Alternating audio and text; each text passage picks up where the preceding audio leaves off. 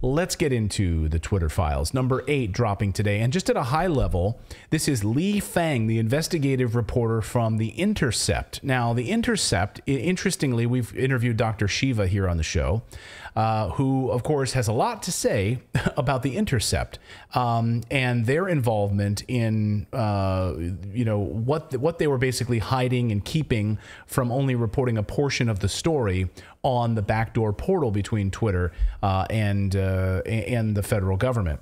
Well, that's good context. So we can sort of, while we go through this, remember that there may be more. Yes. But we still have a lot. Even if this is half the story, it's a big hunkin' story. Yeah. So, all right, let's dive into the Twitter files. So, yeah, let's dive into the start here. And so Elon, let me pull this up here. Sorry. All right. Actually, let me give you a little context, because what we're going to talk about today in today's Twitter files is specifically how the government has been using Twitter to create fake profiles in order to sow discord in foreign nations.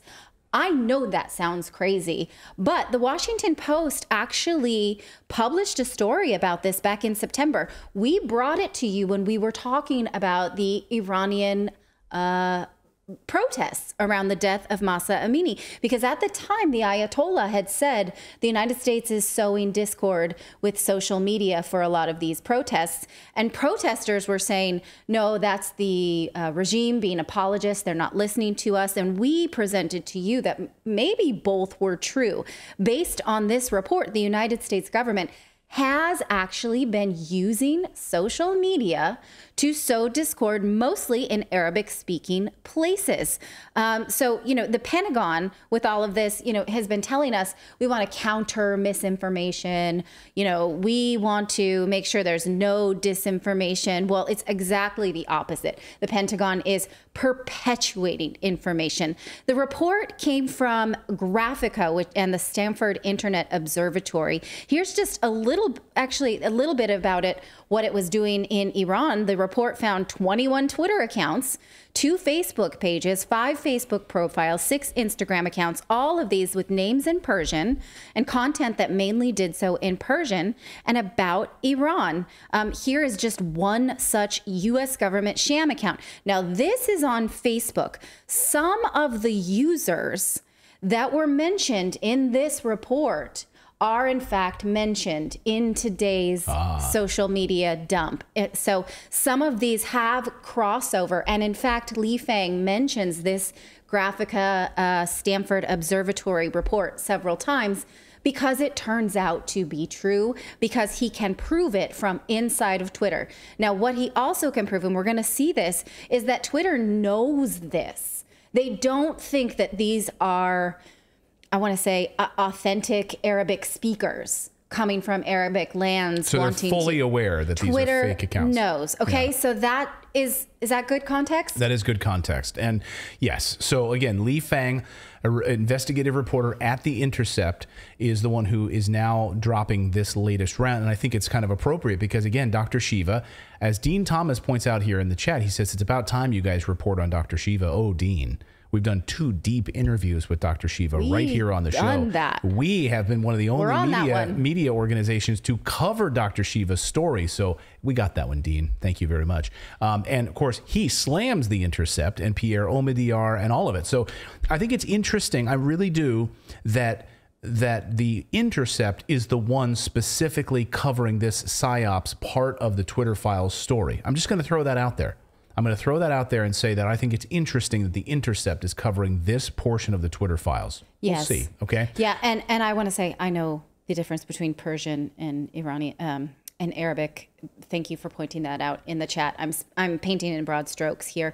All right, let's get through. Not that I don't know where they speak which language. Yeah. Now, when they say this is about covert online PSYOPs, what they mean is psychological operations. Right. Right. Do you have any context on psychological operations?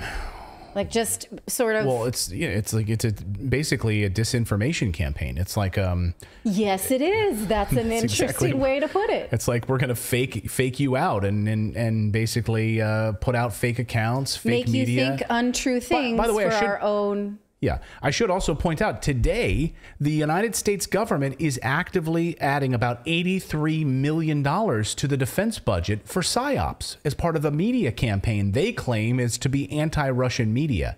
So they're actively funding $83 million in fake media garbage that we don't even know what it's going to be, but this is in the new defense budget. Right. So they're fully in on all the fake all the PSYOPs campaign, the psychological operations. Okay. So here it goes. Twitter Files Part 8. Number 1. How Twitter quietly aided the Pentagon's covert online PSYOP campaign. Despite promises to shut down covert state-run propaganda networks, Twitter documents show that the social media giant directly assisted the U.S. military's influence operations. Now, in number 2, he says that Twitter has claimed for years that they make concerted efforts to detect and thwart government-backed platform manipulation. Here is Twitter testifying to Congress about its pledge to rapidly identify and shut down all state-backed covert operations and deceptive propaganda. So that's just what it says. Like, hey, we take this seriously. We don't want to do this. We always, when we identify inauthentic activity, we shut it down and we share this data. We're on it, basically, is what they're saying. But he says behind the scenes, Twitter gave approval and special protection to the U.S. military's online psychological influence operation. Despite knowledge that Pentagon propaganda accounts used covert identities, Twitter did not suspend many for around 2 years or more. Some still remain active. So some are active now. So in 2017, he says, a CENTCOM, U.S. Central Command official, sent Twitter a list of 52 Arab language accounts that, quote, we use to amplify certain messages. The official asked for priority service for 6 accounts, verification for 1, and a whitelist ability for the other.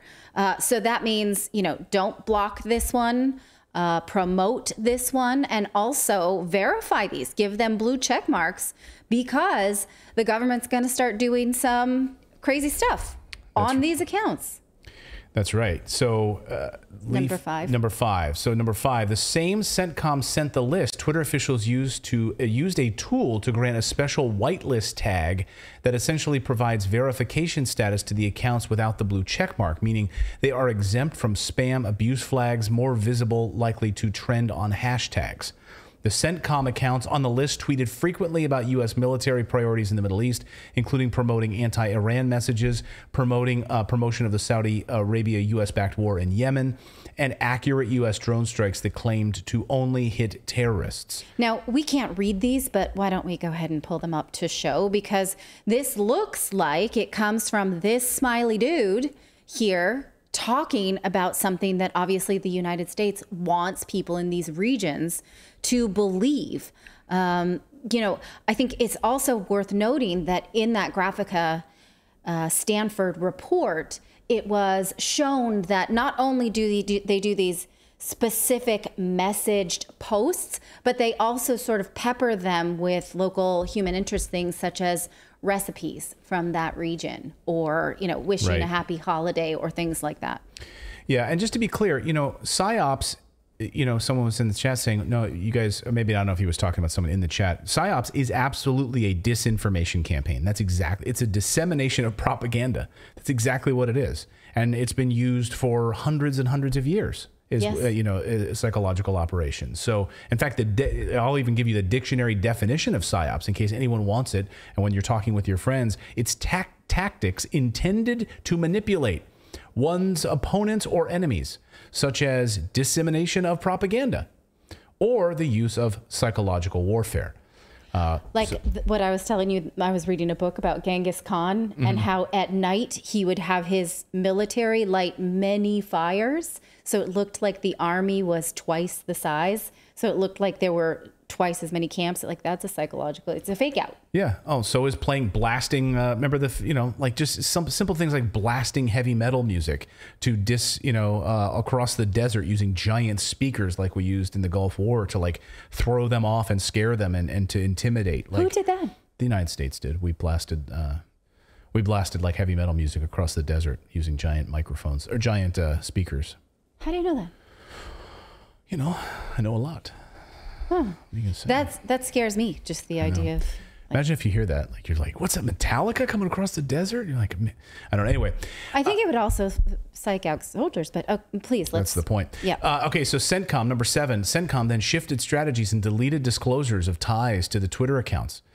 The bios of the accounts changed to seemingly organic profiles. One bio, I love that this one like used a guy on a boat fishing. Yeah. Like one bio read Euphrates Pulse. Another used an apparent deep fake profile pic and claimed to be the source of Iraqi opinion. One Twitter official who spoke to me said he feels deceived by the covert shift. Still, many emails from throughout 2020 show that high-level Twitter executives were well aware of the Pentagon's vast network of fake accounts and covert propaganda and did not suspend the accounts. And here comes our best friend, Jim Baker. We talked about Jim Baker many times because he was censoring the original Twitter files. Elon Musk exited him from the building, and it was shown that he had been scrubbing all kinds of information before he left and before it could be published in these document dumps.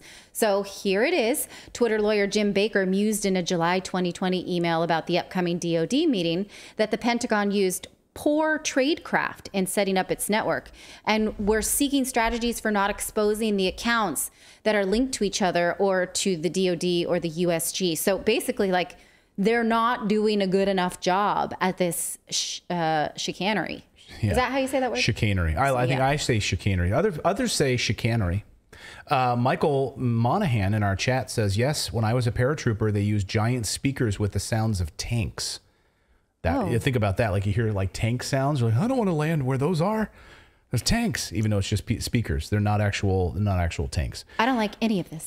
Lee Fang says, number 10, Stacia Cardill, another Twitter attorney, replied that the Pentagon wanted a SCIF and may want to retroactively classify its social media activities to obfuscate their activity in this space, and that this may represent an overclassification to avoid embarrassment. So again, a SCIF. Do you guys know what a SCIF is, right? I do not. It's like a box. It's like it can be a room, but mostly it's like a box where you go in. It's a soundproof. I don't know. Is it like lead lined? Does anyone know? Has anyone been in a SCIF? It's a room that's completely protected from like EMPs and electromagnetic interference, and it's like a safe space. And you go in there if you want to have like a private conversation or communicate or not be infiltrated by foreign adversaries. Basically, use a SCIF. They're all over DC and the Pentagon and so forth. Okay, pull up this email about said SCIF. I can do that. Guess who it says is already doing this? Facebook. Oh, so Jim and Angela and I discussed. Hey guys, you know, Facebook's already doing this. We got a SCIF for our bad stuff that we're doing with Facebook. I heard from Facebook Could we they're get securing this? SCIFs in DC and for a meeting. Oh, this is how deep they are, that they have SCIFs at Facebook. And the SCIF is obviously not that secure if it's being heard about by Twitter counsel, but we've talked about how many ex-FBI employees are working inside of Twitter so that they had their own secret Slack channel. So it's possible that this Slack channel or these communications reached down the peninsula to Facebook, so they knew what could be mirror and matched and how deep the government could go in each network. Daedalus says Daedalus. Daedalus. Yeah. Daedalus says it's a secured, compartmentalized information facility. Yes, it was not on the tip of my tongue. It's been a long day today. It's an actual place. It's not like a super secure drive. Or no, it's a place, and it can be actual place. Yeah, I mean, like the Situation Room at the White House, I think is a large SCIF. If anyone has been in there, it's a big room, and it's totally protected. Then they have smaller ones that you pop into and do your communications. Anyway, okay. Number 11, in several other 2020 emails, high-level Twitter executives, lawyers discussed the covert network and even recirculated the 2017 list from CENTCOM, and shared another list of 157 undisclosed Pentagon accounts, and mostly, again, focused on Middle East military issues. In May 2020 email, Twitter's Lisa Roman emailed the DoD with two lists. One list was accounts previously provided to us, and another list Twitter detected. The accounts tweeted in Russian and Arabic on U.S. military issues in Syria, ISIS, and many also did not disclose their Pentagon ties. So they are detecting them themselves and saying, can you confirm that these are yours? And if so, carry on.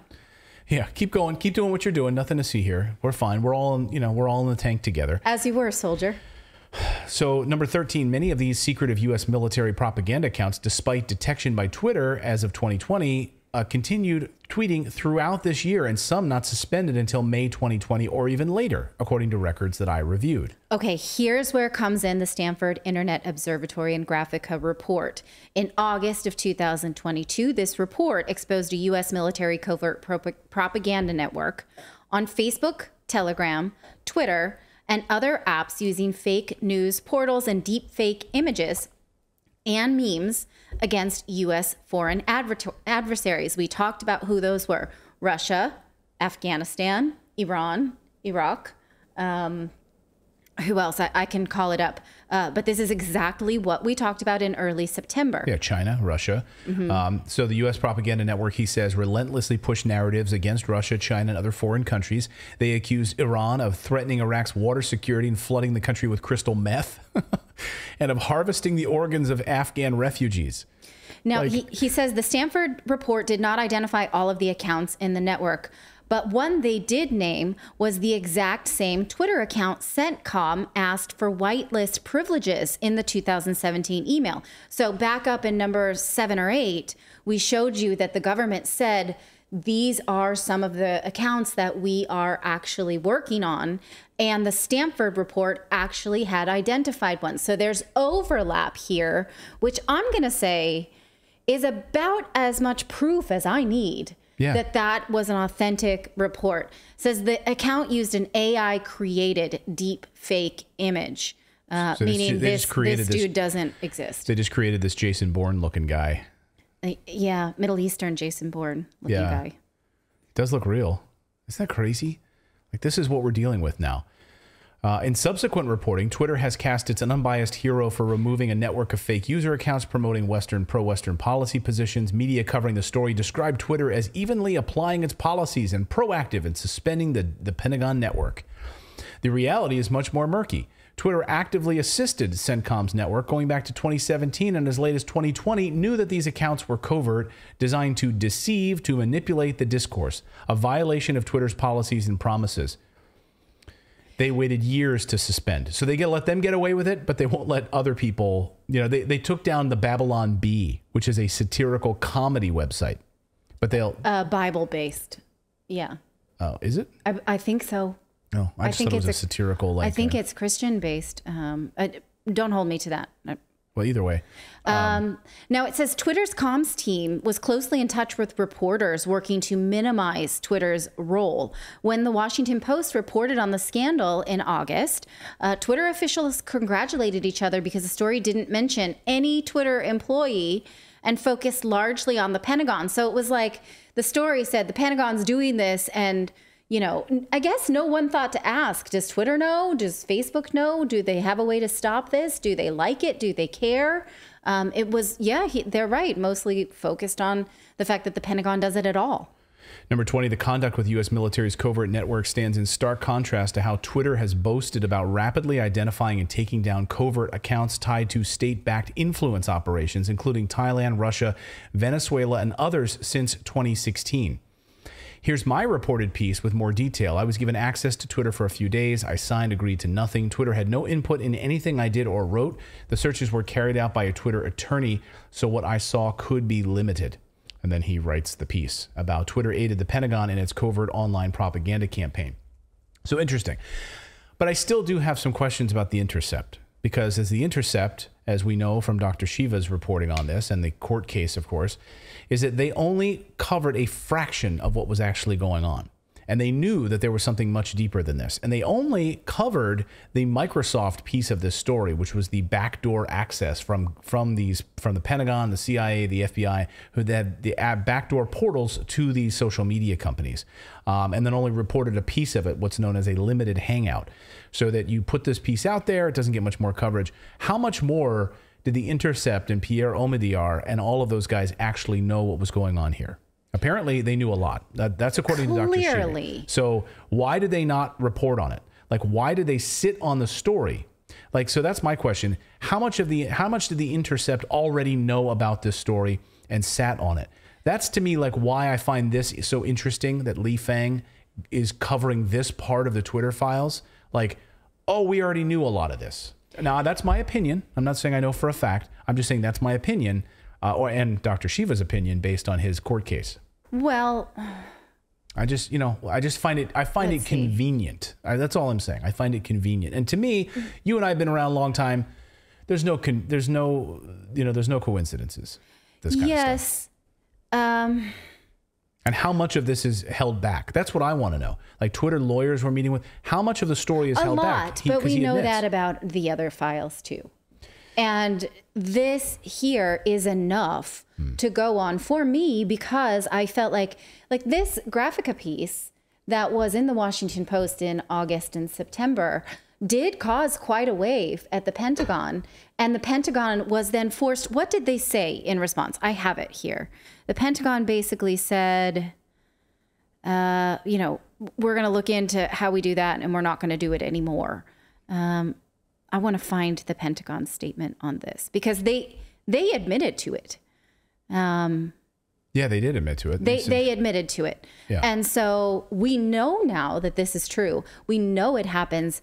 We know it happens in Facebook. Here's a reference to Facebook actively participating in it. And so, it's high time we hear from Facebook now. So that's the next piece of this, right? So again, Representative Jim Jordan this afternoon said, we know all of this now about Twitter, right? We're getting all of the deep state involvement and collusion with the FBI, the CIA, DHS, and more broadly, the Pentagon inside of Twitter. Over 80 different employees actively colluding and collaborating with Twitter. They said, okay, now it's time we find out about Google. And now we find out about Facebook. And that's what I really want to know. And that's why it's been interesting. I don't know if you guys have noticed this, but YouTube recently updated some of its terms of service. They kind of did this quietly. And Philip and our whole team was looking at these terms of service from YouTube, why they suddenly kind of pulled back on some of the censorship that they've been doing lately. And are allowing more stuff to pop up here on YouTube, oddly. And you have to wonder, what kind of meetings are going on right now at these companies, at YouTube, at Google, more broadly, at Facebook, at Microsoft, about, hey, see what's happening to Twitter? We better clean up our act. We better get our shit together here. Or they're burning some files right now. Yeah. Get out the shredder. So when the Washington Post published this story about the Pentagon and their sweeping review of clandestine psychological operations, the Undersecretary for Defense for Policy, Colin Kahl, K-A-H-A-L, Kahl, he instructed military commands that engage in psychological operations to, quote, provide a full accounting of their activities by next month after the White House and some federal agencies expressed mounting concerns about this. So it's been more than a month. Now is the time, absolutely, for us to say, hey, Mr. Kahl, what happened with that? Did you get a full accounting? Did you stop that? Are you continuing to do that? And so many more questions, right? Knock it off. Yeah, we've got a lot more questions. Is that right? Yeah. Is that what we want to be doing right now? Are we all good with this? We want to, I'm still waiting for the COVID files to drop. So this is part 8 of sort of the deep state psychological psyops, involvement. Right. But then I don't want to be lectured anymore by the government about what is misinformation, given that the government is actively perpetuating it. Yeah. Oh, absolutely. And paying Twitter for it. We know $3 million to do it. They just can't say those words. So this is outrageous. I hope you join me in this outrage. It feels slightly empowering, but also annoying. Thank you so much for watching this segment here at Redacted. We are live every day at 4 p.m. Eastern time, trying to share the stories that the mainstream media will not cover. You should also come over and join our community of Redacted Rebels over at Redacted.inc. That's our private locals community where we can share exclusive content that we simply cannot share here on YouTube. Come over and join the rebellion together right now by going to Redacted.inc. We'll see you next time.